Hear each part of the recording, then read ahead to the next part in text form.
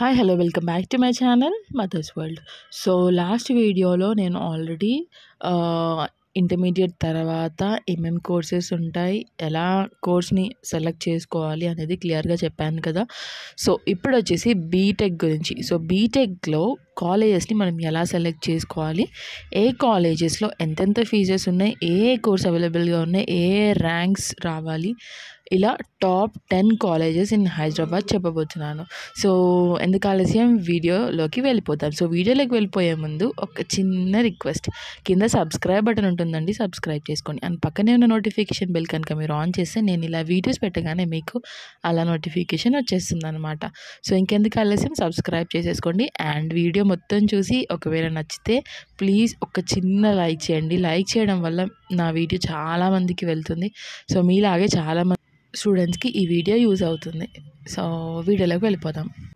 Almost ఇంటర్లో join అయిన first day నుంచి బీటెక్ చేయాలో, డిగ్రీ చేయాలో, ఏ కాలేజ్లో చేయాలి, ఏ కోర్స్లో చేయాలి అని చెప్పి అన్నీ డిసైడ్ చేసుకుంటూ ఉంటారనమాట. కానీ ఎంత డిసైడ్ చేసుకున్నా లాస్ట్ మూమెంట్కి వచ్చేసరికి చాలామందికి కన్ఫ్యూజన్గానే ఉంటుంది. ఎందుకు అంటే మనకి ఎంత ర్యాంక్ వస్తుందో తెలియదు కాబట్టి మనకి ఏ కాలేజ్లో సీట్ వస్తుంది అనేది, ఏ కాలేజ్లో అడ్మిషన్ వస్తుంది అనేది మనకి కొంచెం డైలమాగానే ఉంటుందన్నమాట. సో ఫైనల్గా మనకి ర్యాంక్ వచ్చాక ఏ కాలేజెస్లో రావాలి అనుకున్నప్పుడు తప్పకుండా ఈ వీడియో మీకు హెల్ప్ అవుతుందన్నమాట. సో ఫస్ట్ వచ్చేసి నేను టాప్ 10 కాలేజెస్ చెప్తాను. సో మీకు మీ ర్యాంక్ పైన కాన్ఫిడెన్స్ ఉంటే, మీ మార్క్స్ పైన కాన్ఫిడెంట్గా ఉంటే, చాలా మంచి ర్యాంక్ నేను సాధించగలను అని కాన్ఫిడెంట్గా ఉంటే ఈ టాప్ 10 కాలేజెస్ని చూస్ చేసుకోండి. సో ఈ టాప్ 10 కాలేజెస్లో చూస్ చేసుకుంటే తప్పకుండా మీ ఫ్యూచర్ చాలా బాగుంటుంది. మీకు జాబ్ క్యాంపస్ ప్లేస్మెంట్స్లోనే డెఫినెట్గా వచ్చేస్తుంది అనమాట. అండ్ మీకు దీని క్యాంపస్ కానీ, మీకు ఫ్యాకల్టీ కానీ అన్నీ చాలా చాలా బాగుంటాయి అన్నమాట. సో దాంట్లో ఫస్ట్ టాప్ 1 కాలేజ్ వచ్చేసి ఐఐటి హైదరాబాద్ అనమాట. Indian institute of technology Hyderabad. So ఇది వచ్చేసి మన హైదరాబాద్లో the best campus, top 1 campus అనమాట. సో ఈ క్యాంపస్కి ఎలిజిబిలిటీ క్రైటీరియా ఏంటి అంటే inter with 75% and JEE advance అనమాట. సో జేఈ అడ్వాన్స్ రాసి అండ్ ఇంటర్లో 75% అబవ్ ఉంటే కనుక ఈ కాలేజ్లో మనం జాయిన్ అవ్వచ్చు. దానికి ఎలిజిబిలిటీ కూడా ఉంటుందన్నమాట. ఎవ్రీ కాలేజ్కి కొన్ని ఎలిజిబిలిటీస్ ఉంటాయి. అందులో ఈ కాలేజ్కి 75% విత్ జేఈ అడ్వాన్స్ అనమాట. అండ్ నెక్స్ట్ వచ్చేసి ఫీజెస్. సో దీంట్లో కూడా ఒక్కొక్క బ్రాంచ్కి ఫీజ్ అనేది కొంచెం వేరీ అవుతూ ఉంటుందన్నమాట. సో నేను కొన్ని చెప్తాను. సపోజ్ కంప్యూటర్ సైన్స్ తీసుకుంటే కనుక మీకు ఇక్కడ ఫీజు వచ్చేసి 8.88 lakhs, మీ 4 yearsకి 8,88,000 అలా అవుతుందన్నమాట. అండ్ మెకానికల్కి కూడా సేమ్. చాలా వరకు అన్ని బ్రాంచెస్కి సేమ్ ఫీజు ఉంది. ఎక్కడో కొన్ని బ్రాంచెస్కి కొంచెం తక్కువగా ఉంది, కానీ మినిమం వచ్చేసి 8.88 lakhs అనమాట. సో ఇదనమాట ఐఐటి హైదరాబాద్ గురించి. నెక్స్ట్ వచ్చేసి IIIT Hyderabad, international institute of information and technology.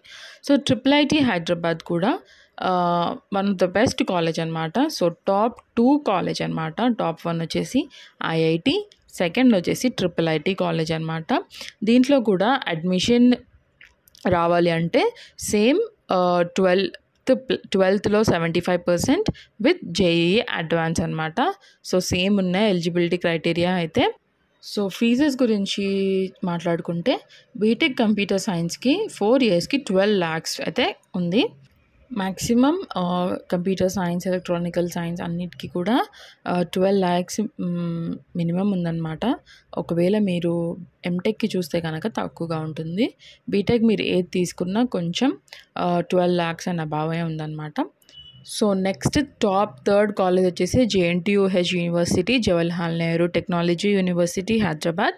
So దీని అడ్మిషన్కి వచ్చేస్తే ఎలిజిబిలిటీ క్రైటీరియా జేఈ అడ్వాన్స్తో పాటు ఈవెన్ ఎంసెట్ కూడా ఉంది. టీఎస్ ఎంసెట్ కానీ, ఏపీ ఎంసెట్ కానీ మంచి ర్యాంక్ ఉంటే మీకు JNTUలో కూడా మనకి సీట్ అనేది దొరుకుతుంది. అండ్ మినిమం ఫీజు వచ్చేసి ఎలక్ట్రానికల్ వాళ్ళకి అయితే 3.38 lakhs ఉంది.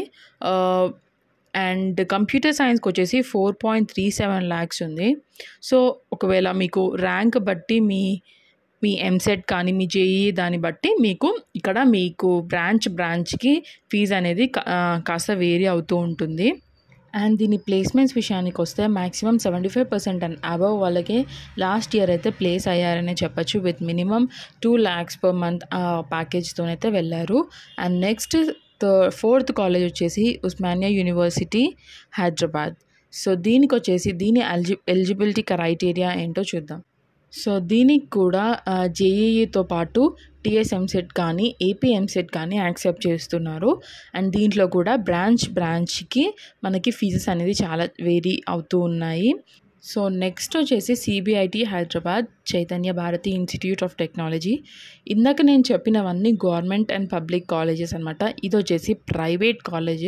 సో మనకు వచ్చేసి ఈ CBIT కాలేజ్ టాప్ 5th కాలేజీలో వస్తుంది. అండ్ దీని ఎలిజిబిలిటీ క్రైటీరియా వచ్చేసి 12th with 45% అండ్ అబవ్ మినిమంగా ఉండాలన్నమాట. 45% అండ్ అబవ్.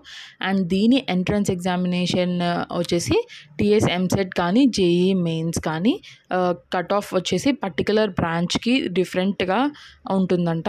సో అంటే ఒక సపోజ్ సిఎస్సికి 75% కట్ ఆఫ్ ఉంటుంది, ఈసీఈకి 60% కట్ ఆఫ్, అలా ఒక్కొక్క బ్రాంచ్కి సపరేట్గా కట్ ఆఫ్ ఉంటుంది. సో దీని ఫీజు విషయానికి వస్తే మినిమం 7.47 lakhs అయితే ఉంది. Chemical engineering, ECE, computer science అన్నిటికీ చూసుకుంటే 4.47 lakhs అండ్ అబవ్ ఫీజు అయితే ఉందన్నమాట. అండ్ నెక్స్ట్ వచ్చేసి మనం నెక్స్ట్ కాలేజ్కి వెళ్ళిపోతే VNR Vignan Jyothi institute of engineering and technology ఉందన్నమాట. So VNR Vignan జ్యోతిలో cut off eligibility criteria వచ్చేసి 45% అంట ఇంటర్లో with JEE main and TS EAMCET and AP EAMCET అనమాట. అండ్ దీని కోర్సెస్ అండ్ ఫీజు గురించి వెళ్తే ఎవ్రీ బ్రాంచ్కి డిఫరెంట్ ఫీజెస్ ఉన్నాయి. అండ్ ఎవ్రీ ర్యాంక్కి కూడా డిఫరెంట్ ఫీజెస్ ఉన్నాయి. సో మీకు వచ్చే ర్యాంక్ బట్టి మీరు తీసుకునే బ్రాంచ్ బట్టి మీకు ఫీజెస్ అనేది వేరీ అవుతూ ఉంటాయంట. అండ్ ఇంకొకటి ఇందులో కట్ ఆఫ్ ర్యాంక్ వచ్చేసి అంటే విఎన్ఆర్ విజ్ఞాన్ జ్యోతిలో మినిమం ఏ ర్యాంక్ నుంచి ఏ ర్యాంక్ వరకు తీసుకుంటారు అంటే ఎవ్రీ బ్రాంచ్కి డిఫరెంట్ ర్యాంక్స్ ఉన్నాయన్నమాట. నేనైతే B.Tech కంప్యూటర్ సైన్స్కి 2020లో 1141 ర్యాంక్ వస్తే తీసుకున్నారంట. అది క్లోజింగ్ ర్యాంక్ వచ్చేసి. అండ్ 2019లో వచ్చేసి 1756 ర్యాంక్ అంట. సో దీనికన్నా బిలో ఉన్న ర్యాంక్స్ని మాత్రమే ఈ విఎన్ఆర్ విజ్ఞాన్ జ్యోతిలో తీసుకుంటున్నారు. ఇలా బ్రాంచ్కి క్లోజింగ్ ర్యాంక్స్ అనేవి ఉన్నాయి. అండ్ నెక్స్ట్ ప్లేస్మెంట్స్ విషయానికి వస్తే VNR Vignan జ్యోతిలో every year computer సైన్స్కి సంబంధించింది అడిగితే 98% అయితే ప్లేస్ అవుతున్నారంట. అండ్ ఈసీఈలో వచ్చేసి 63% అండ్ ఐటీ వచ్చేసి 84% ఇలా ప్లేస్ అవుతున్నారు. అండ్ విత్ మినిమం ప్యాకేజ్ వచ్చేసి 4.5 lakh అబవ్ ప్యాకేజ్ అయితే వీళ్ళకి వస్తుందంట. అండ్ నెక్స్ట్ టాప్ కాలేజ్కి వెళ్తే మనం Vardhaman college of engineering and technology. And దీని ఎలిజిబిలిటీ క్రైటీరియాకి వచ్చేస్తే 50% and above with EAMCET and JEE advance అనమాట. అండ్ దీని కట్ ఆఫ్కి వచ్చేస్తే 2020లో 3226 వచ్చేసి క్లోజింగ్ ర్యాంక్ అంట కంప్యూటర్ సైన్స్ వాళ్ళకి. అండ్ ఈసీఈ వాళ్ళకి వచ్చేస్తే 6065 అంట. సో అలా ఒక్కొక్క బ్రాంచ్కి ఒక్కొక్క క్లోజింగ్ ర్యాంక్ అనేది ఉంది. సో దీనికన్నా బిలో ర్యాంక్ ఉంటే కనుక మీకు ఈ వర్ధమాన్ కాలేజ్లో కనుక మీరు ప్లేస్ అవ్వచ్చు. అండ్ దీని ఫీజెస్ విషయానికి వచ్చేస్తే B.Tech కంప్యూటర్ సైన్స్కి 5 lakhs ఉంది. అండ్ B.Tech ఈసీఈ వాళ్ళకు కూడా 5 lakhs ఉంది. ఐటీ వాళ్ళకు కూడా 5 lakhs ఉంది. ఇలా మ్యాక్సిమం 5 lakhs అండ్ అబవ్ ఉంటుంది. అండ్ నెక్స్ట్ వచ్చేసి ప్లేస్మెంట్స్ గురించి మాట్లాడుకుంటే మనం ఎవ్రీ ఇయర్ వచ్చేసి 75% అండ్ అబవ్ అయితే సిఎస్సిలో ప్లేస్ అవుతున్నారంట. అండ్ 60% అండ్ అబవ్ అయితే ఈసీఈలో ప్లేస్ అవుతున్నారంట. విత్ మినిమం 3 lakhs ప్యాకేజ్తో అయితే వెళ్తున్నారంట. అండ్ నెక్స్ట్ టాప్ కాలేజ్ వచ్చేసి CBR college of engineering and technology అనమాట. అండ్ దీని ఎలిజిబిలిటీ క్రైటీరియా వచ్చేసి 50% above with EAMCET and JEE advance.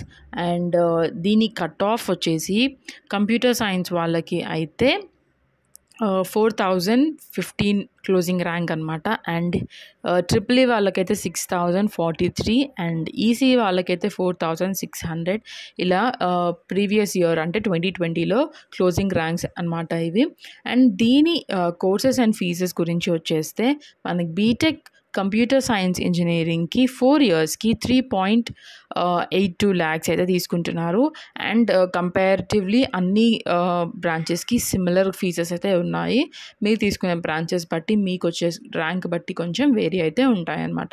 And placements విషయానికి వచ్చేస్తే ఎవ్రీ ఇయర్ మినిమం 80% అయితే place అవుతున్నారంట సిఎస్సిలో కానీ ఈసీఈలో కానీ with high package.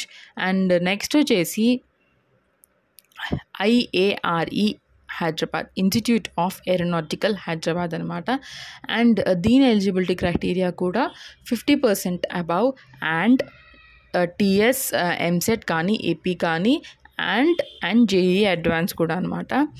IARE fees గురించి వచ్చేస్తే బీటెక్ కంప్యూటర్ సైన్స్కి 3.60 lakhs అనమాట. అండ్ ఈసీఈ కూడా సేమ్. ఇలా కంపారిటివ్లీ అన్నిటికీ సిమిలర్ ఫీజ్ అయితే ఉంది. అండ్ ప్లేస్మెంట్స్ విషయానికి వస్తే ఎవ్రీ ఇయర్ 60 to 70% అయితే ప్లేస్ అవుతున్నారంట.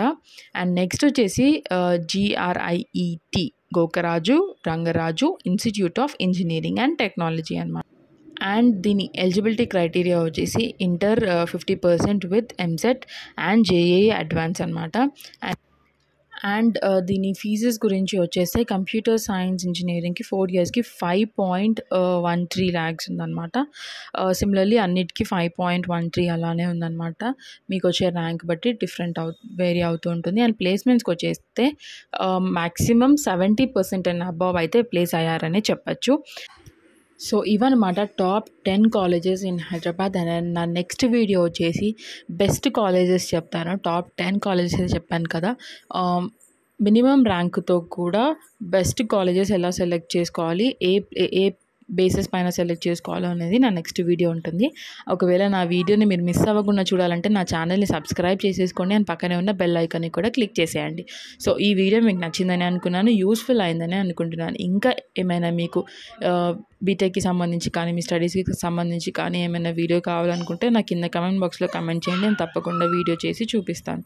సో ఈ వీడియో నచ్చితే లైక్ చేయండి, షేర్ చేయండి అండ్ కామెంట్ చేయండి. Thank you for watching.